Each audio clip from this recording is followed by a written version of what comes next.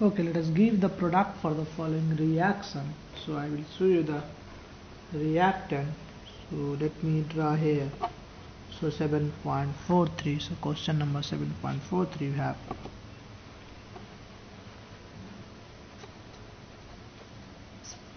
So what we have, so I have a 4-member ring this side, and this side also I have a 4-member ring, and then I have a basically bridge head, something like this goes, and there is something like this. I think we have copied this one. And then here I have CH2OH, and if I treat this compound with H plus, some heating is also there. This means I have to write an alkene. So let me give you the final product is an alkene. You have to give me the final product. Using the mechanism you can derive the product. Basically in this case you will get a product that is not a set of product, you will get a something that is a different than set of product. So let us try to derive this product with the mechanism. What will happen in the first step? You will generate CH2 plus. Let us take some 1 minute time so that you can try. So let us try. I will give you a hint. First make a carbocation, then rearrange the carbocation and then lose H plus. Then you will get a alkene. So let us take 30 seconds time.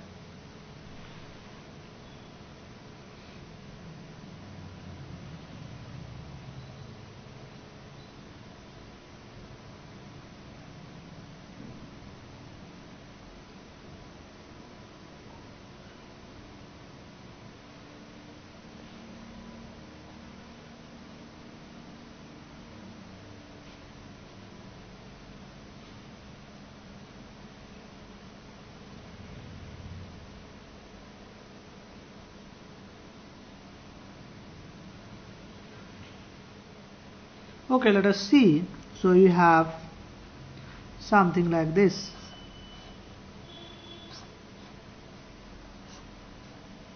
Now what will happen in the first step? You will make a carbocation CH2 OH2 plus. So let me write OH2 plus, and you will lose this one, and then you will have a primary carbocation. So you have something like this. So you will have CH2 plus. Now this is a 1 degree carbocation. What can I do next is, now I want to rearrange this carbocation. Now if you see this side I go, how many carbon we have? 1, 2. If I go this side, how many carbon we have? 1, 2. If I go this side, 1, 2. So this means these 3 rings are equivalent. Either I shift this bond, or I shift this bond, or even I shift this bond, all are the same situation. So either I shift this bond, are you getting? Or I shift this bond, or even I shift this this bond, the upper bond, we will get the same situation. No any other choice. So I have only one choice. Any bond I can shift. So let us try to shift this bond. If I shift this bond, what will be the product you will have? Let us call this 1, 2, 3. Now this carbon and this carbon will be connected. So let us call this a 4, and let us call 5. This is 6, this is 7. So let us draw between 1 and, so you will have 1, 2, 3, 4, 5. So how many ring? 5-member ring. So this side you will have a 5-member ring. So let us make a 5-member ring this side. Are you getting? And this side you will have a 4-member ring. And here you will have a something like this. Are you getting? So this side you have, so let us say 1, 2, 3, 4, and here we have 5, here we have 6, 7. Try to see what we have done. 3 is attached to 4. So I have joined 3 and 4. So 3 and 4 are joined. And 4, and let us say 4 is joined to the 5. So 4 is joined to the 5. 5 has two rings. This ring, top one, and this ring. So this is connected to the 2 rings. This is 1 ring. And this is another ring, 4-member ring. Now see, the positive charge will appear of carbon number 5. So carbon number 5, you see we have broken one bond. So it will contain the positive charge. Now here I have a hydrogen. So there is a hydrogen also. Now you see, in this case this is a very unstable carbocation because positive charge on bridgehead, so this has to be sp2 hybridized. Carbocation is sp2 hybridized, but it is not possible. Geometry does not permit to have a bond angle of 120 degree. So this is very strained carbocation, very strained carbocation, very strained, angle strain. So we have a high angle strain in this case. Are you getting? Now what we can do is, in the next step, if I do a hydride shift, I have two options. I can shift a hydride from here, or I can shift a hydride from here. So if I shift a hydride from this side, I will have a double bond in 7-membered ring, that is slightly less strained. If I shift hydride from this side, I will have a double bond in 4-membered ring, that is not a good situation. So let us try to shift this one. If I shift this hydride this side, so what we will have? So this side I will have a 5-membered ring. Are you getting? And this side you will have a 4-membered ring. And here you have a something like this. Are you getting? Now at 4 you will have a positive charge. Are you getting or not? So if you remove from 4 one hydrogen, you will have 4 positive charge.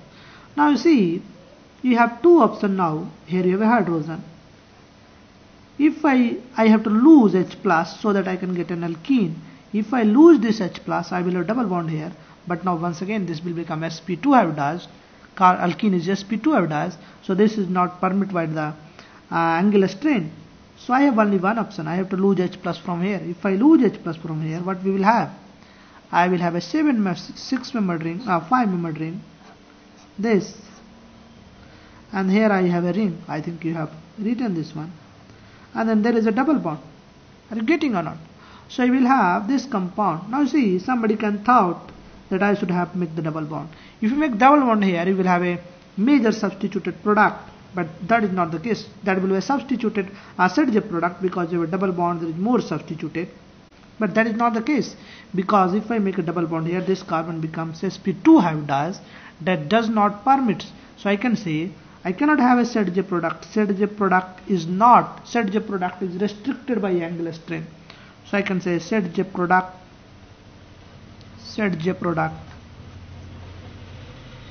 is restricted by angular strain. I cannot have restricted by angular strain. So this time ZJ product is not the major product. Are you getting? You are getting an alkene, but this double bond is in a 5-membered ring. And this is not a ZJ, this is not major substituted. So not major substituted. This double bond is not major substituted. You see, if you have a double bond here, that double bond will be more substituted. One alkyl group, another alkyl group. This also, this is a tri-substituted. Now this is only di-substituted. This side you have hydrogen.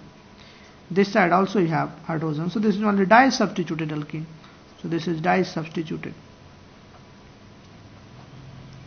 So you see what we have done is, what are the driving force in this reaction? The first part is easy. So let us write from the top and then we slowly keep down. So now see, first part is easy. I have to make a carbocation. Now I have to, this is a primary carbocation, 1 degree carbocation, very unstable. I have to rearrange this carbocation. To rearrange this carbocation, I have option. Either I can shift this alkyl group or this alkyl group or this alkyl group. These three alkyl groups are basically equivalent because all contains a 4-membered ring. So this is also part of 4-membered ring. This is also a part of 4-membered ring. This is also part of 4-membered. So if you shift any of the alkyl group, there is no problem. Now let us shift this alkyl group. If you shift this one, now this side, if you shift this side, so this will become, so this ring will become 5-membered. So you have to make a 5-membered ring this side. And now there is a positive charge.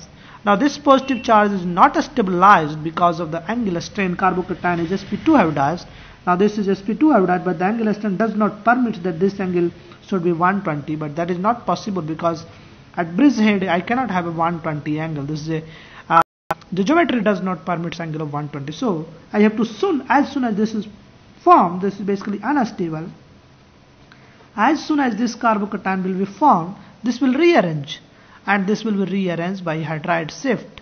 And then in the next case, if you lose H plus from here, that will not the case because double bond that is formed, that is sp2 hybridized.